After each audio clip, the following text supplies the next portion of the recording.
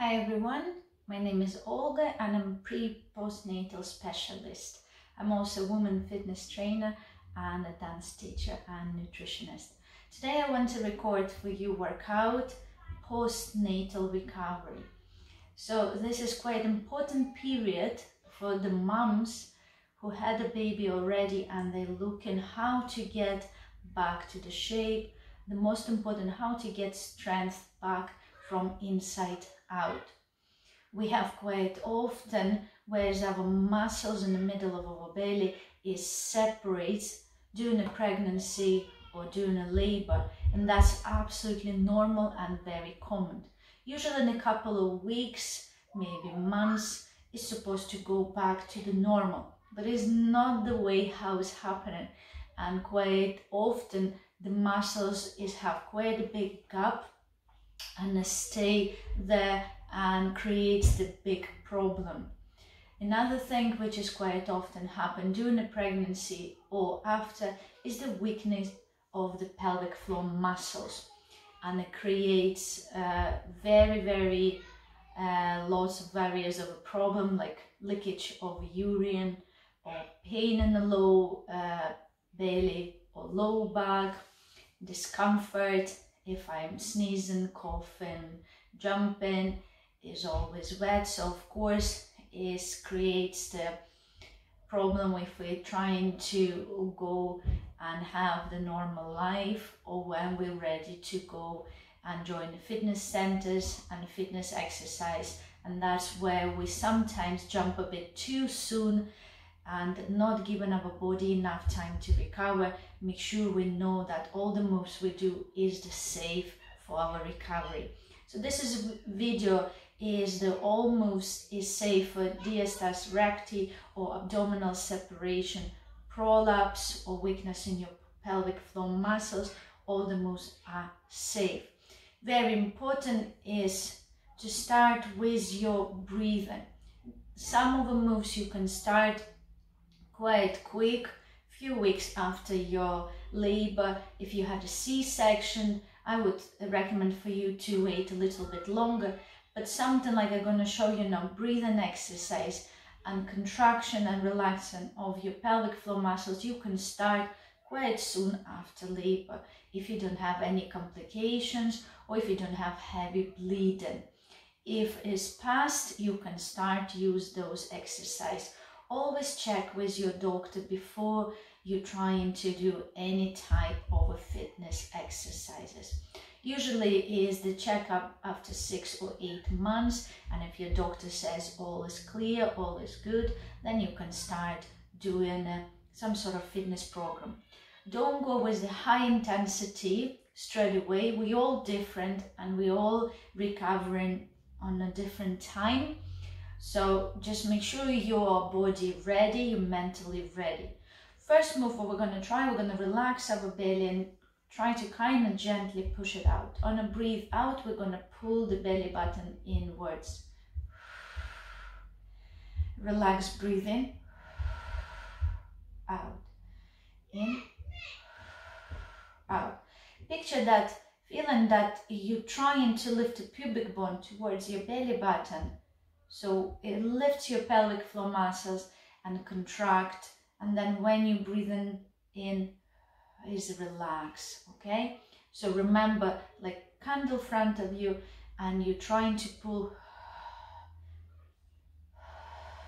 and breathe out at the same time.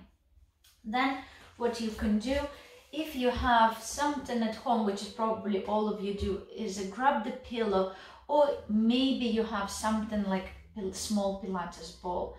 If you don't have anything like this, you can use the children ball if you have the toddlers, or maybe just grab the simple pillow and just try to squeeze between your knees.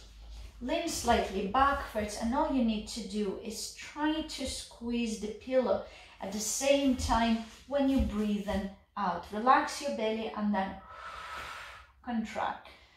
Relax, contract. Relax and then squeeze. Relax, squeeze. And you can do that exercise again as many times as you want.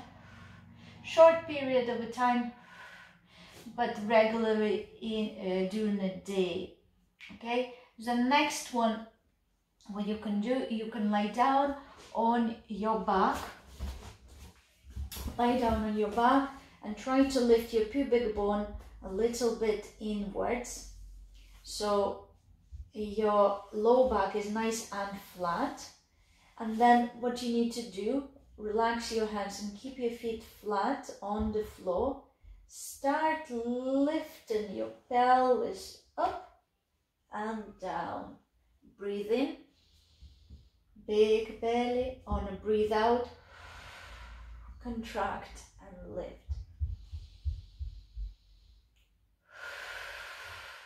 You can see how important it is. Vertebral by vertebral, come down, relax, and then pull and lift, and then start lifting. I will show you one more time, vertebral by vertebral.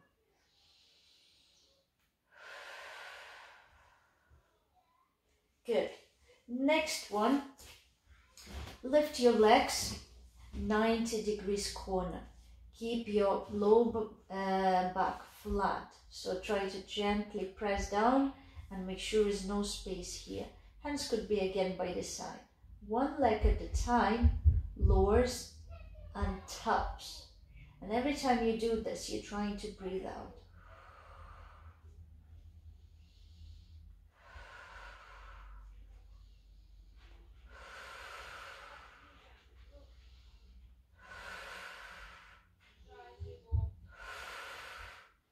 Good.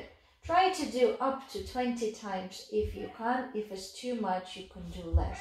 Lower your feet on the floor and gently give a bit of mobility in your lower back. Start dropping your knees side to side and turn the head opposite direction. It's always nice to have that gentle massage around your lower back.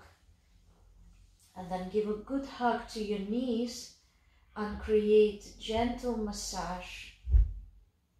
Gentle massage one way and the other way. Now place your feet back down on the floor. Again, lift the pubic bone up so the low back is nice and flat. Place your hands behind your head. Relax your belly.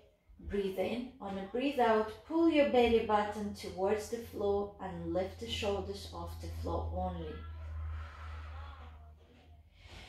Breathe in, big belly. Pull inwards. Very important part, when you lift your shoulders, your belly comes inwards. Relax, breathe in. Expand the rib cage, your belly, and then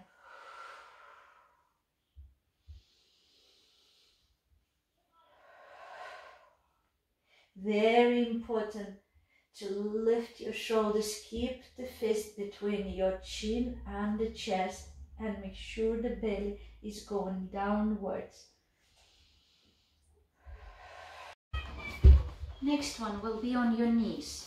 And if you need a bit of a cushion for your knees, you can fold the mat or grab the pillow and then place it underneath. So I'm going to turn side and forward so you can see the different angle. The pillow is going to be between the hands and we're going to gently press inwards. When I do this, you can see a relaxed belly and pull it in. Relax, pull it in. Relax, pull it in. So gentle squeeze to the pillow and pull with the belly.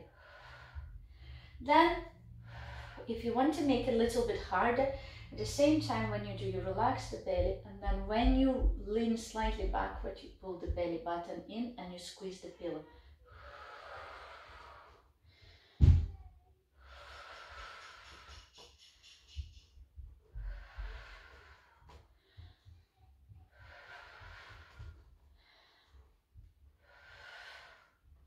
Good. Then we're going to come up and we're going to hold the pillow between our inner thighs. Legs is going to look forward, and then we're going to have a little squat in action. If the pillow is a bit small. You need something a little bit bigger, so maybe find something which you can pop underneath and is a bit bigger. So I can easily squeeze the ball with my knees. So I'm gonna go a little bit down and I'm gonna just squeeze it. And when I do that squeeze, I pull my belly button towards the belly and I'm contracting. If it's a bit too difficult, just hold something between your legs and do the squatting action. Sitting bones goes apart, sitting bones comes together. Sitting bones goes apart. When we use that action with the sitting bones, we switch on our pelvic floor muscles, where pubic bone comes up, and then we switch on our deep core. If you want, you can add the upper body, up, down, up, down, up, down, okay? Then you can keep squeezing a ball or something what you have between the legs and just lift your heels off the floor and work with your calves, gentle. And then you can lift your arms sideways.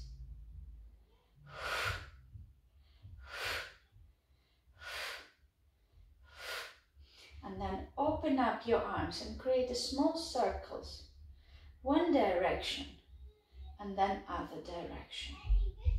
And then one more for the upper body. Up and then pull down.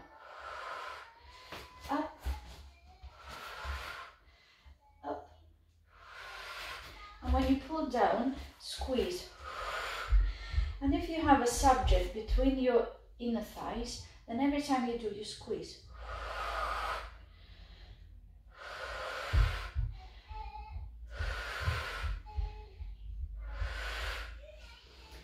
And in the end, yes, will be nice to open up your knees wider and then reach forward with your arms and give a good stretch.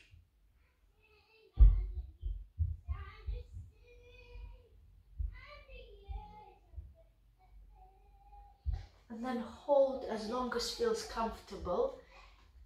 Walk your hands inwards, legs. You can roll over and just give a little bit of a rest. And that a little movement is going to give you slightly mobility, slightly flexibility and strength of the core, your pelvic floor muscles, and very gentle strength of your arms and legs. Is it good to start, and you can do that little workout every day, and it could take you between 10-15 minutes. Gentle. Each move you can do either up to 15 repetition, between 12 and 15 repetition, or you can set up the timer and do 1 minute of each exercise. It doesn't mean that you can't do less. You can do less or you can do a bit more, but consistency and often little but often is very important. It's going to give you better results.